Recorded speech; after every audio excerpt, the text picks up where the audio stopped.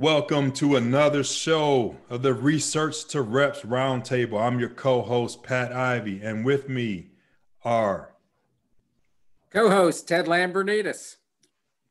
Yes. And Javar Gillette here. How y'all doing?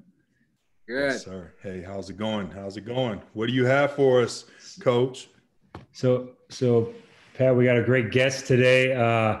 This is a jack of all trades, a genius in our field, in my mind, and a godsend to me and my work while I've been with the Houston Rockets and as we continue in a new role here with the Minnesota Timberwolves. But John DeWitt is who I now consider a close friend and a colleague. When I say jack of all trades in our field, he can do it all. He's been in the weight room working with athletes. He's been in the weight room working in soccer, and he's for a long time been in the weight room working with astronauts. So he worked with NASA for a long time. I'll let him just kind of tell you a little bit about that. But aside from that, he's also done a lot of work with me in basketball, and I can't tell you how valuable a person is that not only knows the weight room but can also do the science. And from a biomechanist standpoint to an exercise physiologist standpoint, he can do it all. So he's my unicorn, John DeWitt. So welcome, John. Welcome, John. Thanks, Javar. I'm not really quite sure how to follow up that introduction. Very humbling and very nice of you to speak of me that way. And I also think of you, Javar, as a close friend. So I'll just give you just a really brief overview of my background. So Javar may have made me sound a little bit more impressive than I really am, but I just want to set the record straight. So I currently do a couple things. So I have a full-time job with the Chicago Cubs as their senior biomechanist. I took the position last February, right before COVID. So I've had a very strange baseball year, you could say. And prior to that, I was the senior biomechanist at NASA Johnson Space Center, where I worked in the exercise physiology laboratory, and then also for the crew health and performance division, where essentially I did a combination of biomechanics of exercise as it applies to astronauts. I was lucky enough to be the PI of an experiment on treadmill running up on the International Space Station. And I've also been heavily involved in the design of exercise devices. As you guys probably know, when you go up to space, because there's no gravity, you have to change the way you exercise, but you still want to apply the loads that you would get during normal ground-based exercise on the body. So you have to design your devices a little bit different since you lose your body weight. And so in my background, I actually have a couple engineering degrees from when I was an undergrad way back in the early 80s. And it was at that time when I decided I don't want to be an engineer. I want to be something that has to do with sports. Biomechanics wasn't really a possibility in the mainstream, but there were some places that had biomechanics programs. So I went to Arizona State, where I got my master's in biomechanics, and that's how I blended the engineering and the science and the sports and the exercise. So when I was at NASA, I would kind of sit between the engineers and the strength and conditioning folks and make sure that the devices that were designed, that the engineers were following some sort of technical instructions, and you have to build the device to do this and that and this, that they actually made a device that someone can actually exercise on, because sometimes you would end up with some devices that they met all requirements, but they weren't good for exercise. So I did that, but I always had a love of sports. I was actually the head women's soccer coach at the University of New Mexico way back in the late 90s. So I've coached at Division I level. It was after that when I moved to NASA. And during the time when I was at NASA, I started to cultivate some relationships with some people in professional and college sports. So I've done some sports science consulting for the University of Michigan football team. Did it, as Javar said, with the Houston Rockets. I do a little work with him now with his job at Minnesota. I've also done work with some of the professional soccer teams in Europe. And I guess the only thing I left out, obviously, I said I coach soccer. For a long time, I worked with the Houston Dynamo and Houston Dash. And then I was on the field as a physical coach, soccer coach, and their fitness coach. And then I also worked with their data. And then I've had some brief stints as the assistant coach on the Trinidad and Tobago women's national soccer team, and then on the Afghanistan women's national soccer team. So I've kind of had myself bouncing around all over the place. Today was one of those days I felt like by coincidence that everything was culminating, because I was doing a little bit of work for doing stuff for my work with the Cubs. And then I get a call from someone or an email actually from the space station from one of the astronauts who wants a soccer ball and a jersey sent up so she can wear it during some sort of public, probably some sort of PA thing that's going to happen, a public appearance. And they emailed me and said, hey, can you help us? And I made my 2 phone calls to the coaches of the Dash, and now there's a ball and a jersey being sent up to the space station. So I kind of tied it all together today, and it's been fun. Can't get the U.S. mail to work, but we can get the mail up to the U.S. space station. I don't know. We've got the ball and the jersey on its way from downtown Houston to Johnson Space Center. Getting it up to this International Space Station, that's someone else's job. So we'll. That's awesome. Super impressive. Super. I was just wondering, what do you want to do when you grow up? Kind of doing it now. Maybe take a rest. Right. Wow. Impressive. It sounds like you were the person that helped to build the $6 million man. Yeah, I guess right now it's the $6 billion man, though, because that's inflation from back in the 70s, right? Awesome. So what is it like working remotely and being a biomechanist? How does that work? So most of the jobs or work that I do has to do with analyzing data. It could be a long-term project, like research into a research question like we might ask in the laboratory, or it could be a short-term project of, from a movement perspective. Hey, we noticed something in this guy yesterday. Can you take a look? And as long as the data are collected and they're available online, I mean, you have access to everything that you need. So to me, it's very seamless, especially in this day and age with Slack and, Zoom and all those sort of things. I'm able to, as long as I can get access to the data and then I can do whatever I need to do analysis wise, it's pretty seamless to do this. And if you think about it, when I was doing my work at NASA, I was kind of working remotely anyway, because I don't know why, but they wouldn't let me go up to the space station to conduct my experiments. They made me stay on the ground. So I had to take the data from there and analyze it anyway. So I'm very used to this sort of thing. I'm just joking that they wouldn't let me go up because I'm not an astronaut. Hey, John, in terms of the data you'd analyze with the Cubs, how's the chain of communication go? So you analyze the data. Do you talk to the specific coach before he talks to the player, or do you go directly talking to the coach and the player at one time? Yeah, well, I've only been there for less than a year, and it was a new position when I came in. So we're still, and we've had a weird year, of course. So we're trying to figure out all those sort of things. But right now, I don't talk to any players. I talk to either.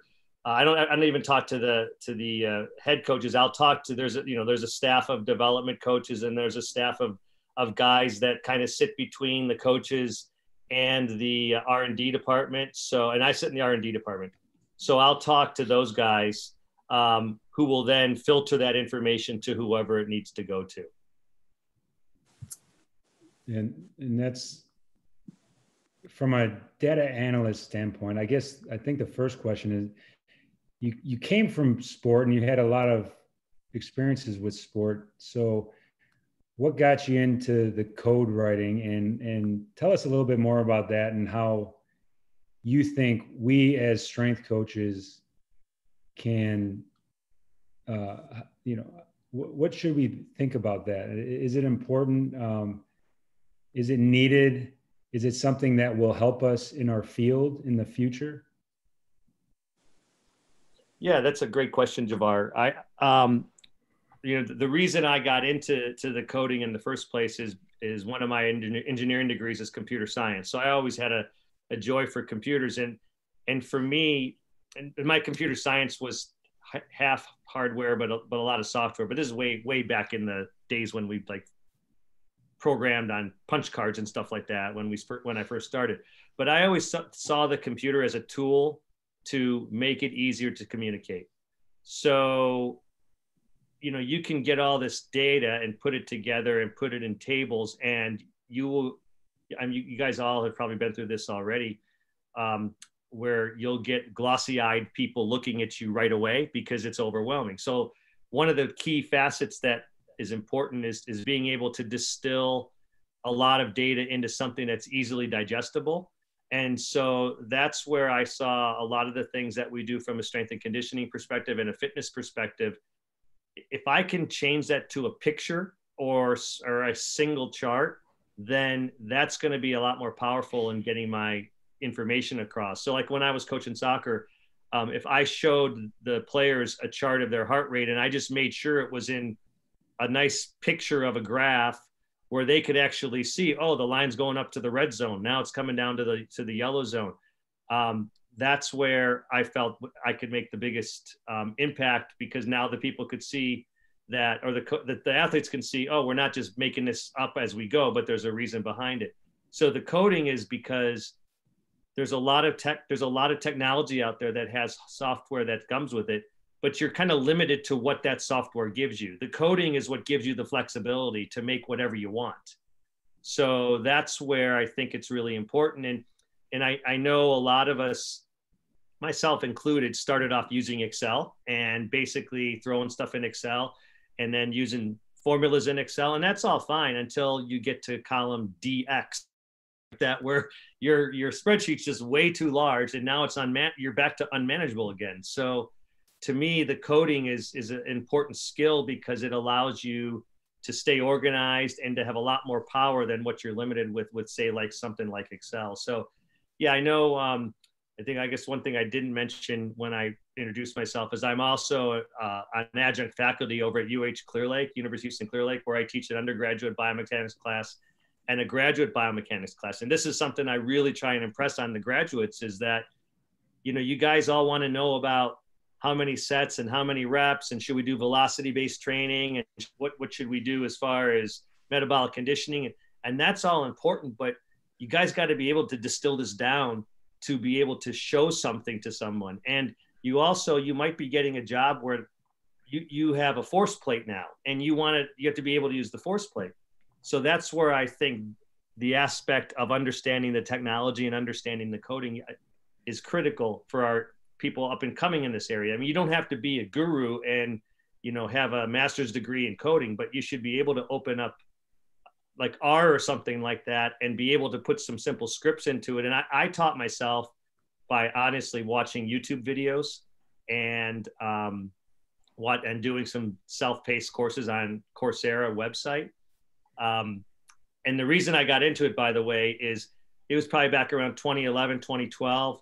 I was doing a lot of coding in MATLAB, and MATLAB costs a couple $1,000s per year for a license. Plus, if you want any libraries to do any extra sort of processing, it costs more money. And I started reading this. This is about the time when they started talking about big data and data scientists.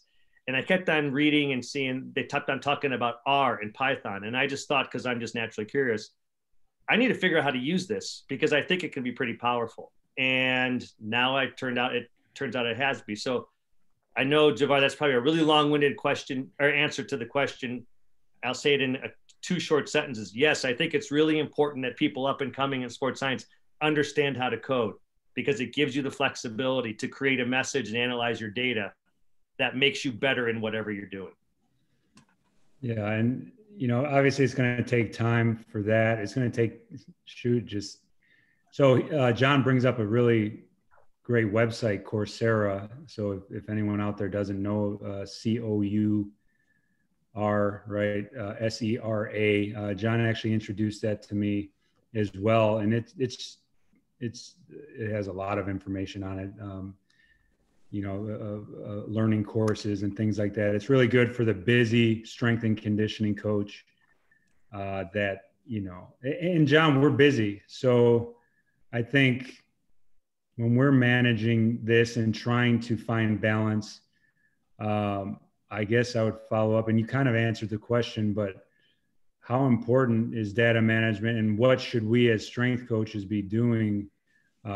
Obviously we might not know how to write code. So what are the few things that we should be doing when it comes to data management that will strengthen our position in our field?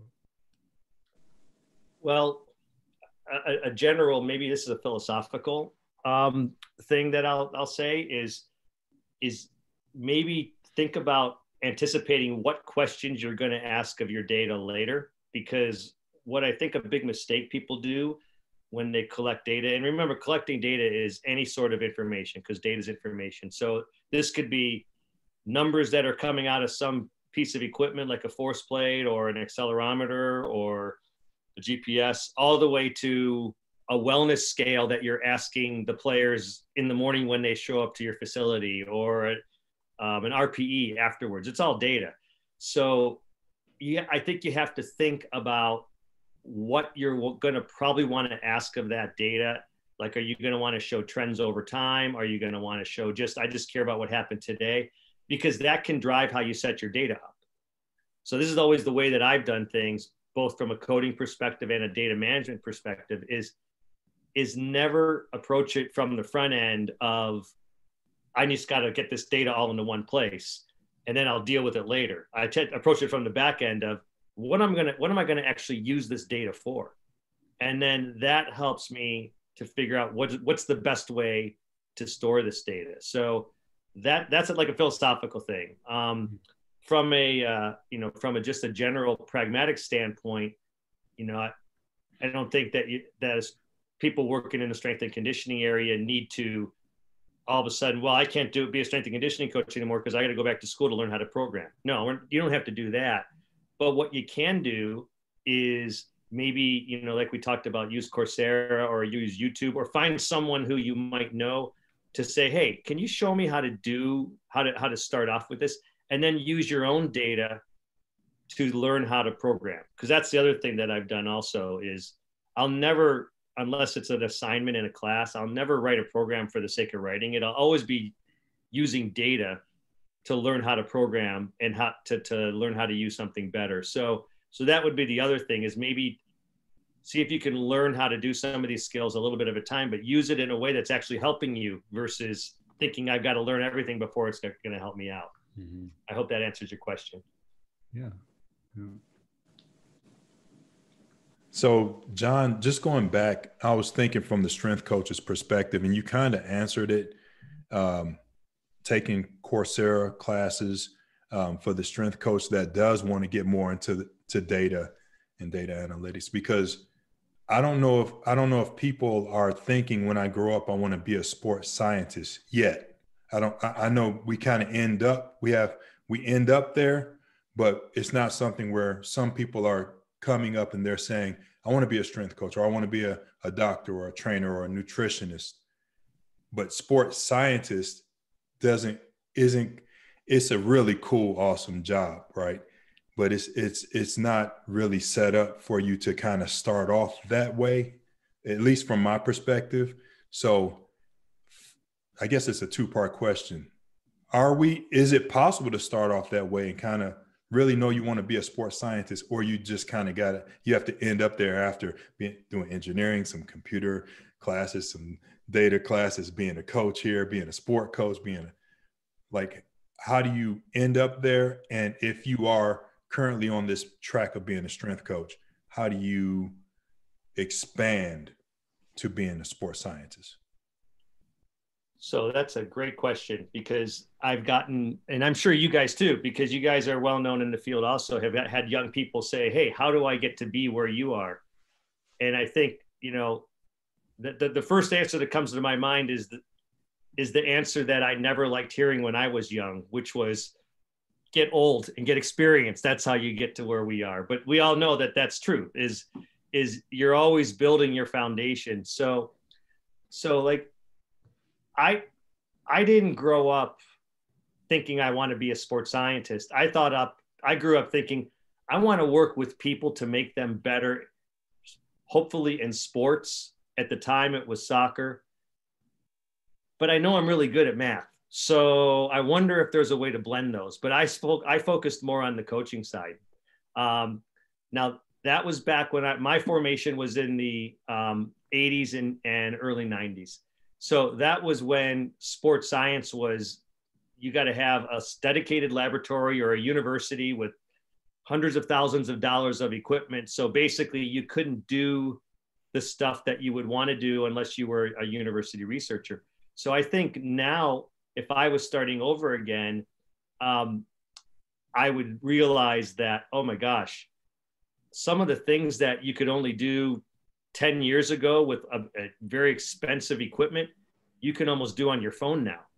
So I would start thinking about, if I would encourage a younger coach to, you don't just go in one direction or the other, but maybe blend yourself, and you can have an emphasis. So if you really like the strength and conditioning aspect of it, then get good at that, but don't pretend that, well, I don't have to know anything about the science, because we all know this is how the world is. I got to know the sports science stuff. And that doesn't mean everything. It's just have an idea of how to do some things.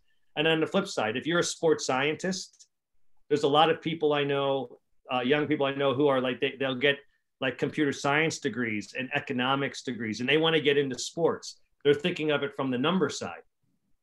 They need to get more boned up in things like take some biomechanics classes, take some exercise physiology classes. So maybe spreading yourself a little bit more. But I do think that in general, doing only one or only the other might kind of limit you a bit. And that's where I would encourage getting yourself spread out a little bit in all the areas. I mean, and the other thing I'll add, and I know for this from experience, I've gotten to where I am today by taking on a lot of opportunities without worrying about what it's going to do for me now. Taking them on more from the perspective of, I really enjoy doing this. And, oh, wait, you mean I can get paid a little money for that? And, of course you got to pay your bills and all that. So eventually you want to get to the point where everything's taken care of financially. But I've never really in my life so far have gotten into a situation where I've only made the decision because of the dollars. It was because I really like doing this and I want to do it. And that's just open doors. So that's the other thing that I think is important, is not driving yourself only based on the title or based on where the position is, but basing it on what kind of experience you can get that you can build on for your next step. Yeah. And Ted, maybe, you and John have been around our experts in our field for a long time. So like, how has that role of a strength and conditioning coach changed over the years since, you guys first entered, the field? What's the old school strength coach look like? And what's the new school, the new school strength coach look like? I would think the availability of information to assist with programming is much more readily available now than it was, back in the late 70s. And I think the use of technology is much more prevalent, and it has a role in assisting in making your profession better. But I think to be a great strength coach never changes, in that you have to have great communication skills and coaching skills.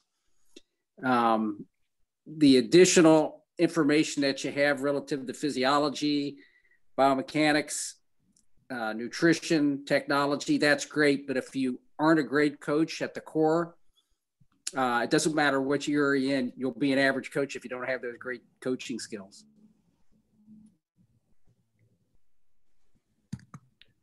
I would echo what Ted just said, and even just add some emphasis to it.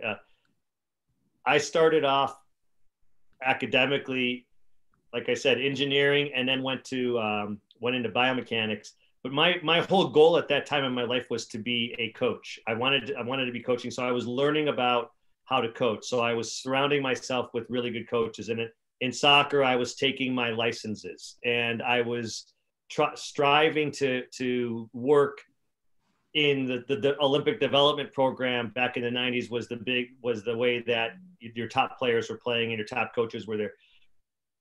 By doing that, it's really helped my communication skills. Because if I would have stayed in the laboratory and learned everything that I know about biomechanics the same way, but didn't go the coaching route, I think I would have a difficult time potentially, A, expressing that and communicating that to others, but B, thinking like a coach and thinking, what does a player or a coach want out of this data? I might think it's really excited that I can see these really wavy lines, but why does the coach care? By having a coaching background, I understand and I know why the coach cares. So it becomes no longer me being excited because I'm able to show some chart of some number and say, look at this number.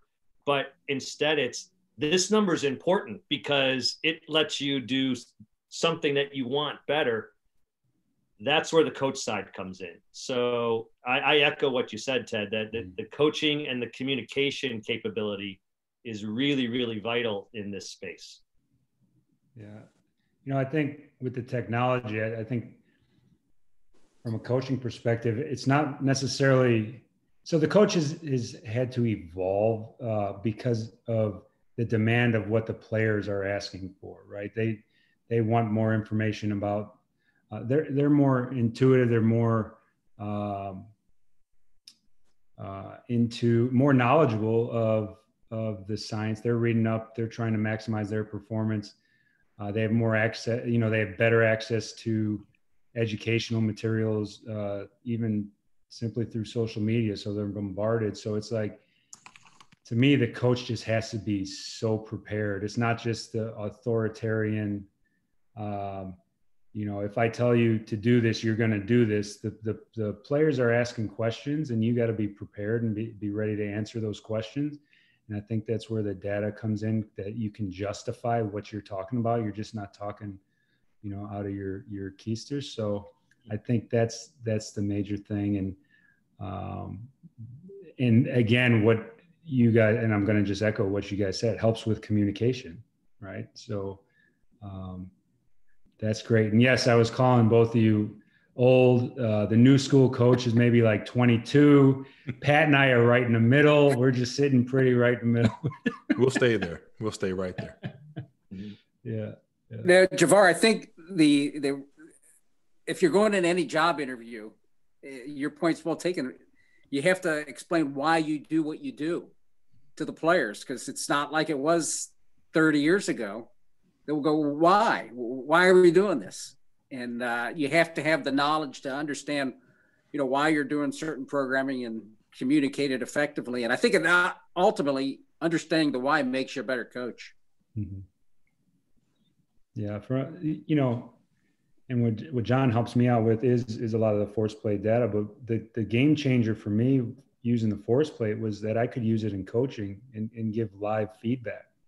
When I was able to give live feedback, it changed the game for me, because that was where it was useful to the player, and they saw the value in it. And now you're giving the players giving better effort because they see and appreciate what you're trying to do for them. So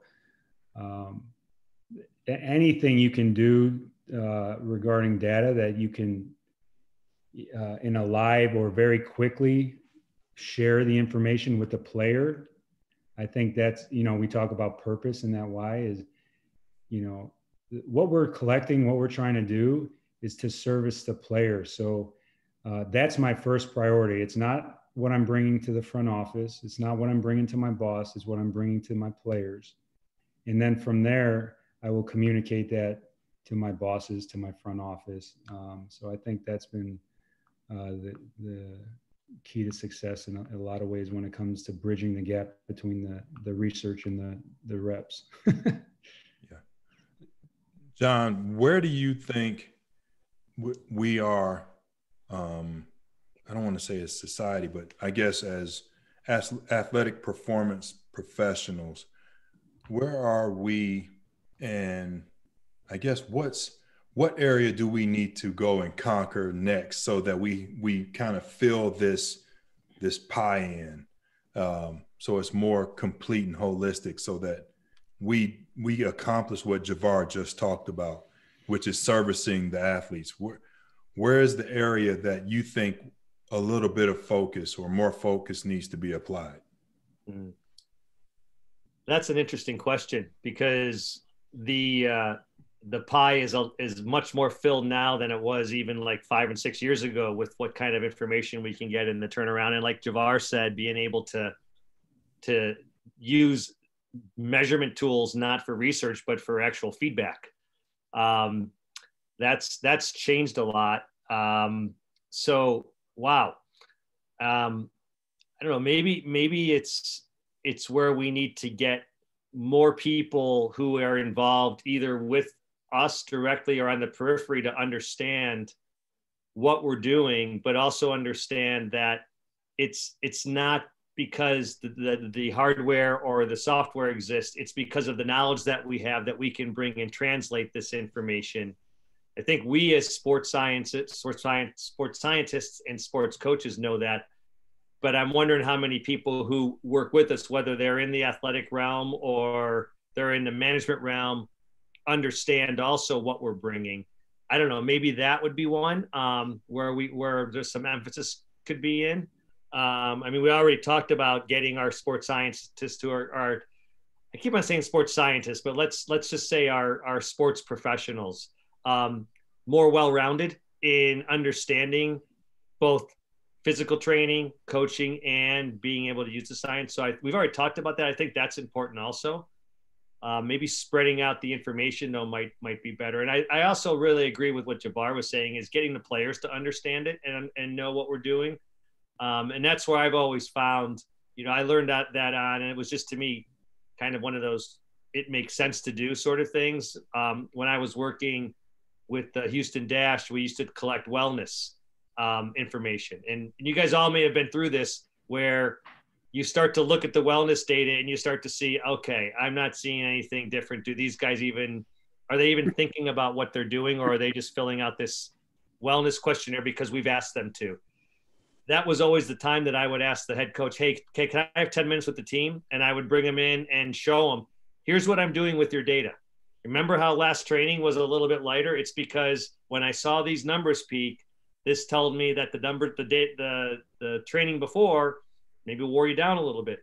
And as soon as I would do that, the players would, all of a sudden, the numbers would start coming back to where I would expect, until it didn't. And then I would have to do that. So it's not one talk. But that's where the education of the player is important, to understand that we're not there to just do this because someone told us to or because we think it's good. We're actually using it for their benefit.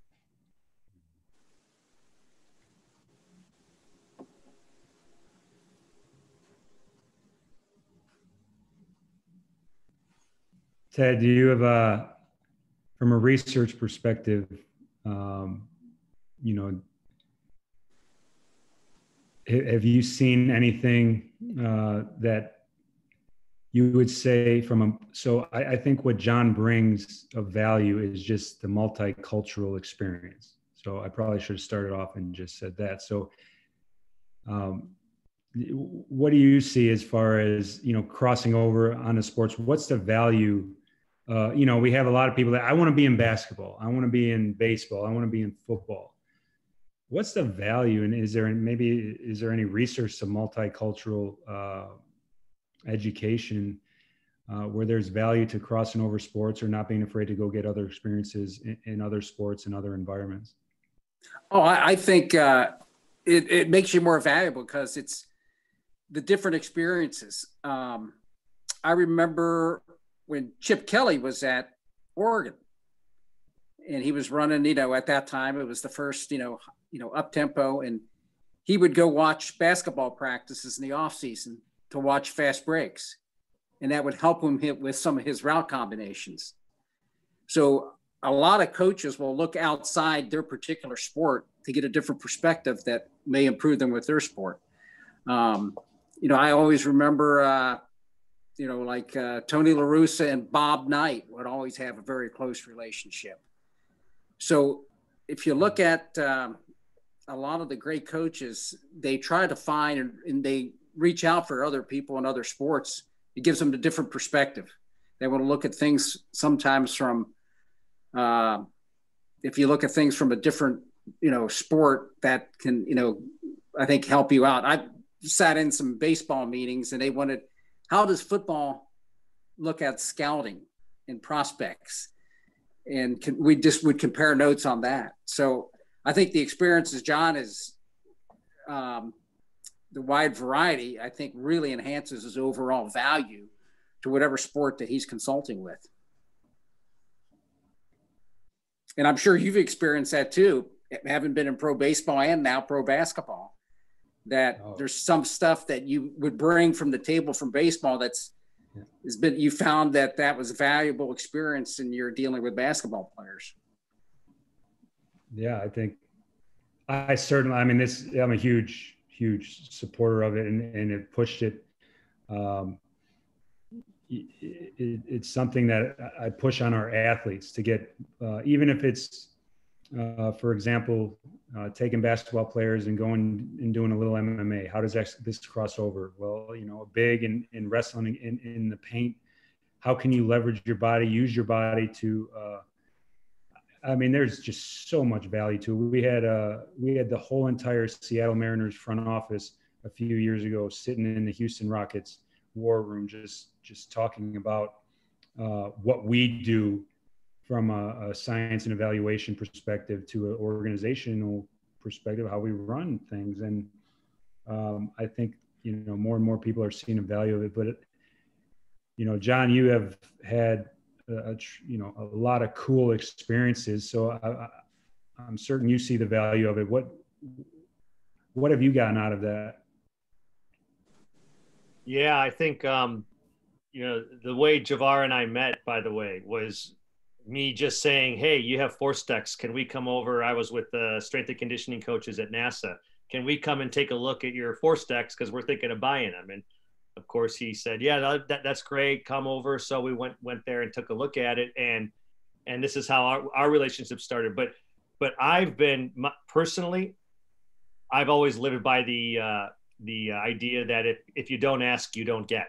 So I'm always the type that if I'm going to be somewhere or if I wanted to check something out, I have no problem reaching out to them. Now, honestly, I know that when I was emailing with a NASA email address, probably opened some doors that might not have been open, but it doesn't hurt to ask. So for instance, I've been in the training center of Real Madrid, and I've been in the training center of Manchester United. And I spoke at Aspire Academy in Qatar. And that's all from just reaching out to somebody and saying, hey, I want to come and check out what you're doing, whether it was a perspective of, I have a specific question of what you're doing, to, I'm going to be in the area. Can I come and just chat with you a little bit? And I was always looking at it, and I always still will look at it from the idea of, how is it going to strengthen you as a coach, but also how could you bring something back to wherever you're working and say, hey, they do it like this over here. Let's try doing it that way also. And then, as you guys probably know from your experience, sometimes you do that and it's really good because something you learn makes a difference. And sometimes you do that and you bring it back and your people who you're working with now say, no, we're not going to do it. We're going to do it our way. And that's okay, because I've still learned a different way, or just another way to look at things. So I think that area is really, really important, of reaching out. And I always looked at it also, if I send an email or maybe a message through LinkedIn, the worst they're going to do is not respond to me. That I'm not out anything. If I send a message saying, hey, can I meet you? And the worst they're going to do is not respond. The best they're going to do is I'm going to get into where I want to get into. So I've never had a problem with reaching out and doing that, because in the end, I don't really care if they don't respond. That's not what my goal is. My goal is to see if I can get someone to say yes, because if I don't ask them, they're not going to say anything. Javar, you made me, with that question, you made me go back and like, when did I meet Javar? You spoke at think it was an NSCA conference. And I don't know if you remember that. Somehow we exchanged information, but you were with the Tigers and I'm from Detroit. And I said, while I'm home visiting family, I was going to reach out, and I called you up, say I'm from Detroit and I'd like to stop by. I don't know. Do you remember that? Yeah. Oh yeah. And I remember standing against the dugout fence, just, talking shop a little bit while maybe batting practice, something was going on. It was the first time we got to hang out a little bit, and we've learned from each other ever since. So it's right on. I think all of us, that's how it's kind of gone, and maintaining the relationship, and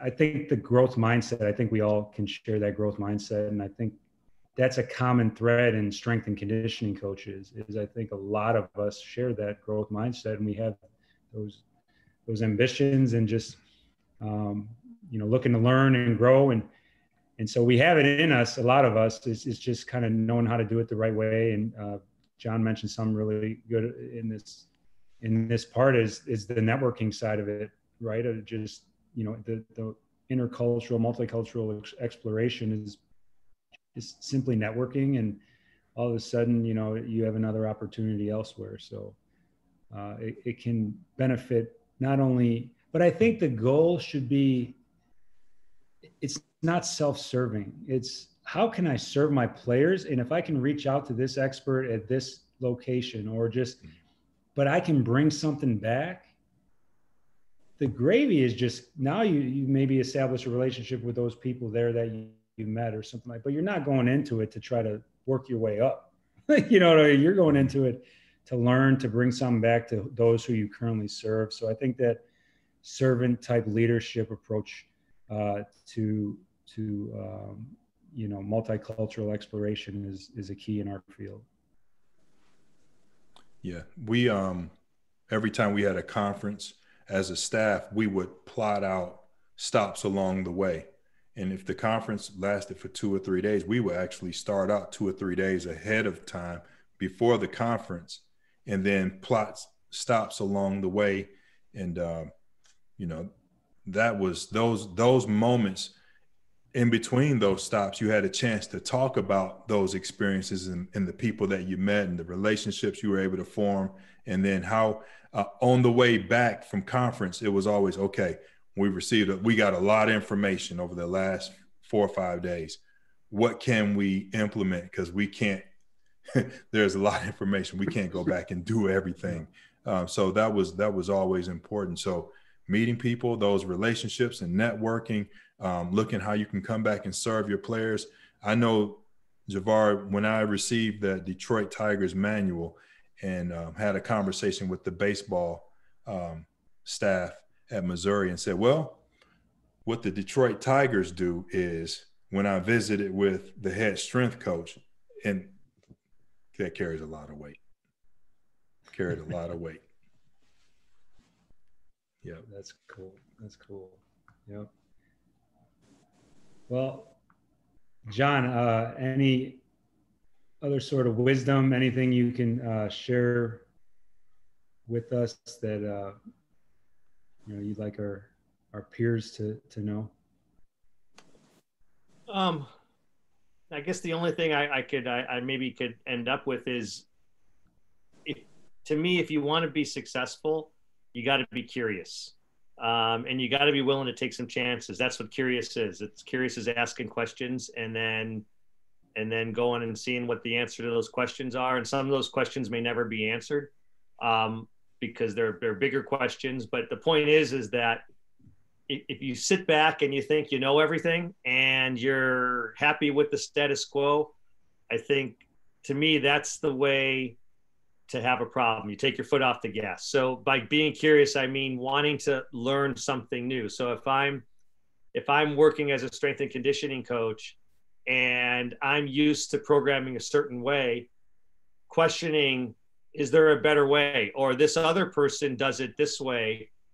I need to check and see, is that way maybe a better way than what I'm doing? That's the curiousness that I'm getting at, the professional curiousness, curious for knowledge, curious for expertise. That I think is the secret of moving forward in this, probably in any area of life, but in this area for sure. And then, I'll back that up with that being curious and learning is not something that you just turn on and turn off on a daily basis. It's kind of like a lifestyle almost. And sometimes that curiosity, it may feel like you're getting nowhere. And so it's no different than when we're training for something. We don't usually have straight line gains. We usually gain, then we plateau, and then we crater a little bit, and then we plateau again, but the plateau is higher. That's how we train our body. It's the same thing, I think, when we're training ourselves for these sort of experiences. Is can't be expecting that if like Pat was talking about, that he met you at NSCA and had a conversation with you, that the second that he walked out of Tiger Stadium or wherever he met with you, that all of a sudden it's a game changer. It's just, no, that is something that he had. And when the time was right, he was able to use it. So that's where the curious is. And I think that comes back to, Marta, what you said about it. It's not doing it for yourself. It's about being curious of how do I serve other people better. That to me is a really important feature of what we should be having our younger coaches think about as they form themselves for the rest of their career. John, before we head out, what any books you would recommend to any of our listeners out there? So you're thinking like technical books or just any book in general? Any book in general. You'll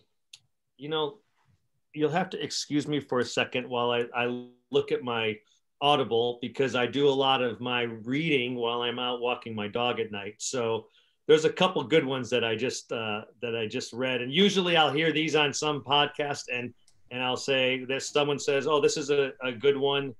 So then I say, "Yeah, I should take a look at that one." So there's a book called Originals by a guy named Adam Grant. I don't know if you guys have heard this or not, but the concept behind the book is that people who are original or the first ones to do things typically have a certain mindset, and they typically have the same sort of fallbacks or same sort of problems. So it's like a reassuring type book, but it's one of those like a self-development type book. So I thought that was good.